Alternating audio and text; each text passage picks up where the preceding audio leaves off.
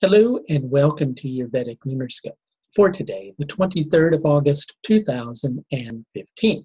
The moon today will be in the first 10 degrees of the sign of Sagittarius, as it will be transiting its way through the nakshatra of Jyeshtha. The clear light of awareness can assist you in making a change when a change in direction is ultimately needed. But it is certainly best to know in your heart that it is right to make a change before you decide to spring into action. Hence the energy of the previous day, where you needed to sit with matters a little bit longer in order to understand whether the path that you were heading in was ultimately the right path for you. Well, you now have the necessary insight. But today the problem is that your strength is wavering.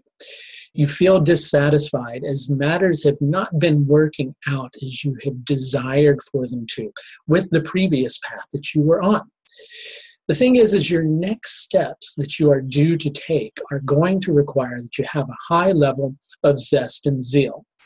And those are two factors that you are presently rather short of. And that's leaving you in a position where you're feeling unwilling to make the necessary sacrifice. But a change is now imminent. And whilst you should not negate your feelings, it's important that you do not now let them dissuade you from taking a very necessary course of action. Jyeshtha is an artha-driven nakshatra. It's very goal-driven to achieve a specific goal. It begins, or I should say it's at the very end of the nakshatras that are ruled over by tamasic energy, very dense and heavy energy.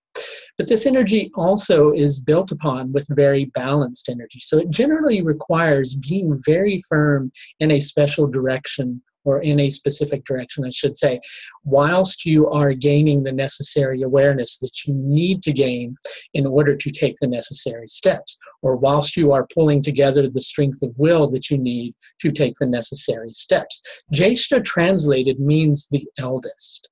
And Jyeshtha gives the power to rise and conquer, but the strength that it gives one is not based purely upon strength of will. It's based upon insight. Whenever describing Jyeshtha nakshatra to students, I always like to explain the concept of imagining that you're involved in a battle. And imagine that you have to temporarily retreat in order to see the situation that you're dealing with a higher level of perspective, so that you can then go back into the fray that you're coping with and ultimately achieve success. That's a good way of looking at Jyeshtha energy.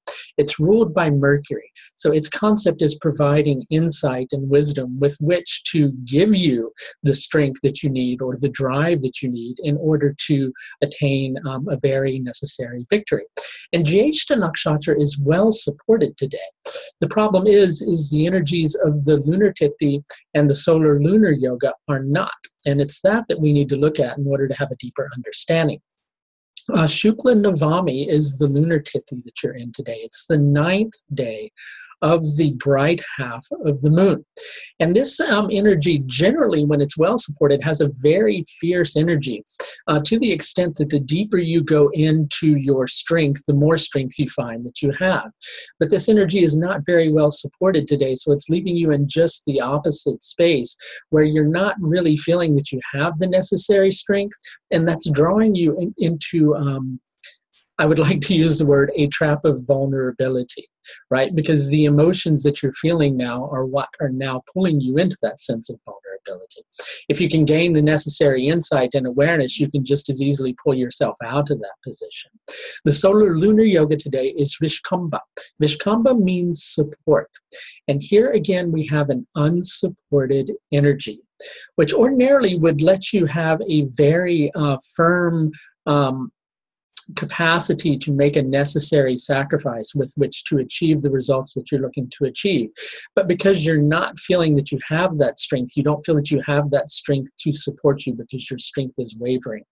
So there's a need to take a deeper look at your situation and to not let the feelings which you are now feeling dissuade you from taking a very necessary course of action.